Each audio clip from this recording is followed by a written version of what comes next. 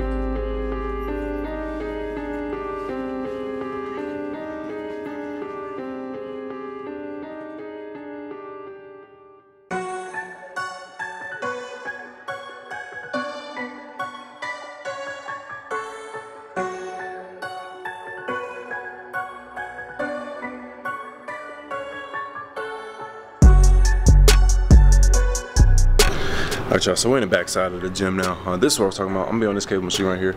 I'm gonna do some tricep extensions, tricep press downs. I'm gonna grab that straight bar right there, and I'm gonna do some bicep curls on this side. So I'm gonna superset each one of them, just so I can get a burnout pump before I get up out of here. There is another cable exercise I wanna do for chest. I'm gonna do chest fly, actually on the cables because I feel it better. Just gotta get better time and attention. I actually feel the mind muscle connection better than whenever I do dumbbell chest fly. So I'm gonna finish up here. I'm gonna actually finish off with the cable chest fly. I'm gonna go ahead and jump into triceps and biceps right now to finish up the workout.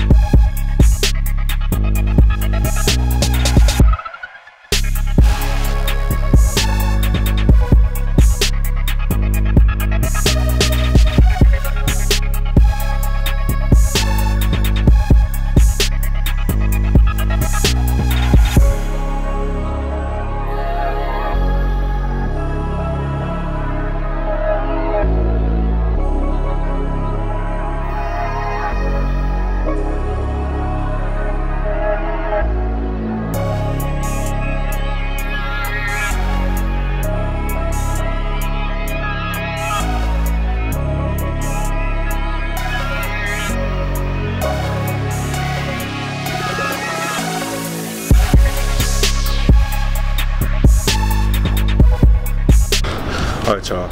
I don't know if y'all can see the camera shaking, but my biceps, my arms are literally torn off the bone right now. So I'm done, I'm calling it quits.